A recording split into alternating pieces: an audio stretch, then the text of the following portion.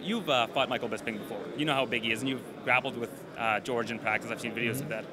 What's the size discrepancy going to be like between those two guys? Honestly speaking, it's not going to be really big. George is one of the guys who I would say is surprisingly a lot bigger than you think and a lot stronger than you think. Walking around, he probably walks around at 195. I've seen him at 200 pounds, and he feels ridiculously strong. I don't really know how he made 170 as long as he's been able to make 170.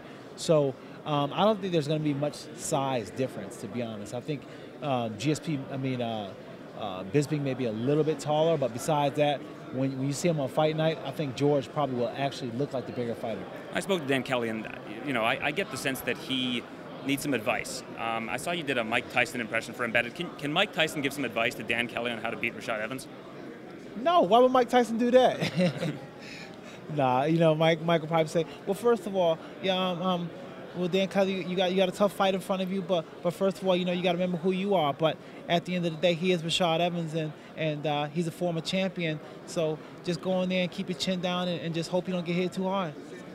How much do you weigh right now, Rashad? I'm pretty light, man. I'm pretty light. I'm within striking range, within like the 5-6 pound range. So. When's the last time you weighed this little?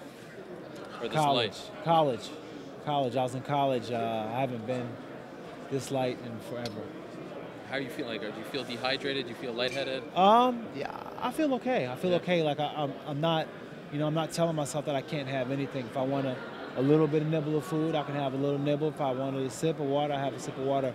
So I haven't really got to like the crucial points where I can't have anything. I haven't had much today, but I did eat breakfast. So. Are you working with someone, a nutritionist? No. Just been pretty much doing it myself.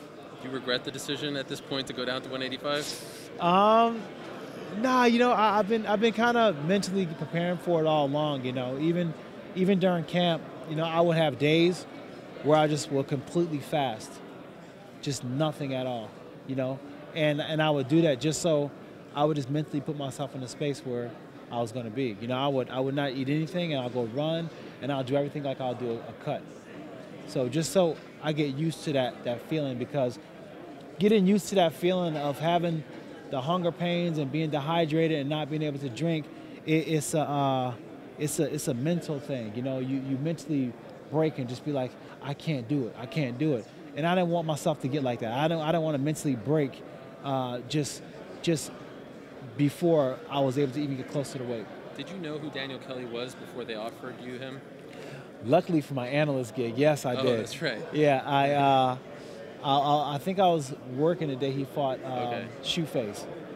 Yep. So, yeah, I knew who he was, but I'll be honest, I had to go back and look to remind myself. Were you surprised that it was him? No.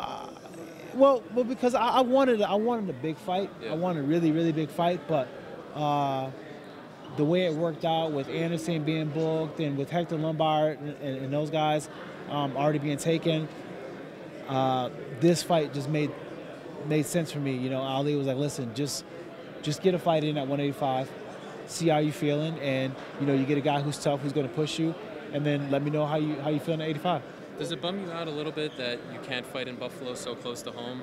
I mean, this is the opportunity you've been waiting for, even more so than MSG, right? Yeah, this is the one that hurts, not being able to fight in Buffalo. Not being able to fight in Buffalo is harder than not being able to fight in New York City. Just because, like I said, all my family's there, and being able to fight there for me would truly be a homecoming. And last quick thing, sorry, all the drama with the Black Zillions kind of falling apart as you prepare for this big fight, has it been a distraction? Has it been hard to focus with people wanting to know more and more about what really happened?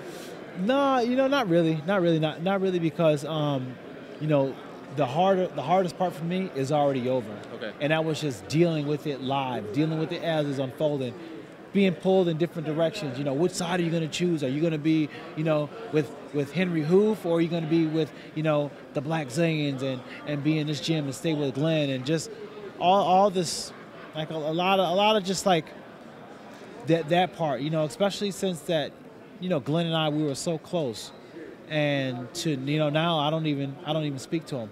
And it's just funny that you can be so close to somebody, but then not even speak to him the next, and it's just crazy. Good luck, Rashad. Thank you. Rashad, what motivates an OG like you at this stage of your career?